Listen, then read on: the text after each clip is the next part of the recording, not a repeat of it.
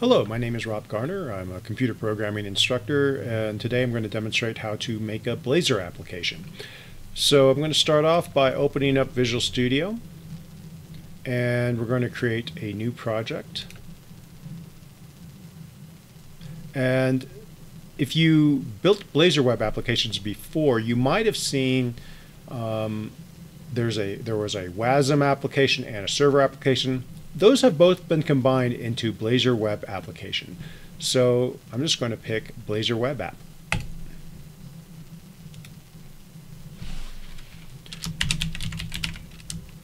My school has a student organization called Hackerspace, so I'm going to make a website for them. And you can, of course, pick where you want to store it on yours.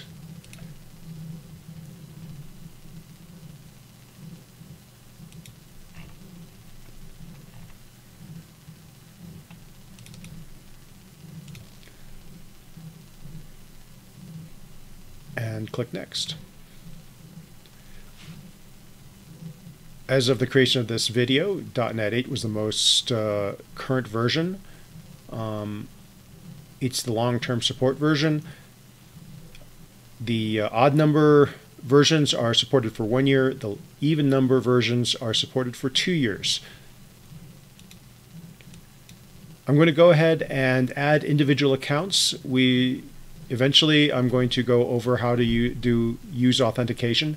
So I'm going to put this into this project right now. We'll see that it'll add some additional items, but we will ignore those initially, and then later on we'll learn how to use authentication.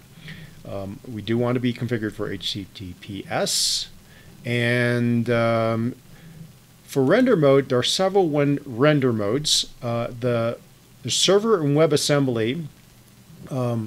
Server is very similar to your usual model view controller frameworks. The WebAssembly is similar to what you've seen in a lot of single page application frameworks. And the difference is that when you render from the server side, most of the code is running on the server. It has some great security implications because the code tends to run behind a firewall. When you're, but it tends to be less immediate. When you're making code using WebAssembly, you'll tend to be creating more client-side code, and that client-side code will take a little bit longer to download, but will provide much more immediate response to the users. It'll also offload your workload from the server to the user's client machine. But there are some security implications from that because you cannot secure things reliably on the client end. So there's some advantages and disadvantages of both of these approaches. The auto approach allows you to combine both of these methods. Essentially what you'll be able to do is you can actually make pages that will start off as statically rendered and then become server-side pages and then become WebAssembly pages through their life cycle of the presentation to the user's client machine. And so this gives you the ability to use the best of both worlds. So we're going to pick auto so that we can see all the features in all the different render modes for Blazor.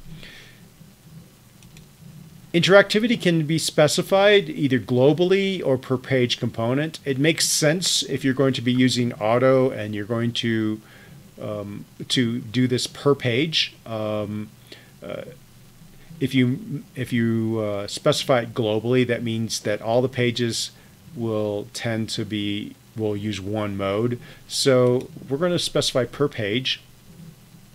And obviously, you can change these things once you set them. This is just setting what the default behavior is going to be. So we're going to set our default behavior to be auto and per page. And you can choose whether or not you want to include sample pages. For our purposes, we want them there because we're learning, and it's useful to have some samples in place. And the top level statement feature that Microsoft has put in place allows you to not necessarily have to have all the namespaces and class definitions at the top of your page. I'm going to, so this is kind of a double negative. If you say do not use top level statements, and you check that, it in fact means that you will see top level statements there. What this is saying is do not use the top level statements feature. The top level statements feature involves not seeing the top level statements. So I want to see them in an education setting because so that we can see what's happening. Once you understand what they do, it makes it nice to remove them to reduce the clutter in your application. But when you're starting, at least at the level I teach, I think it's useful for students to see it. If you're brand new, it may be nice to not see them at all because it can add some confusion when you haven't coded before. But once you start understanding how things are structured, initially it's good to see all those additional statements, and then you can make them go away again later. Aspire is something that I will add to this later on, so I'm not going to put that on right away. Aspire can be added to a project afterwards, so we're going to leave that one disabled.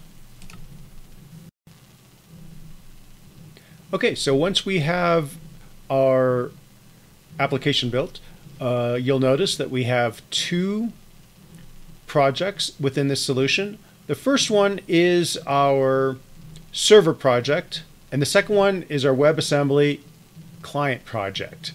And I will go over this in detail in the next video. Thank you very much.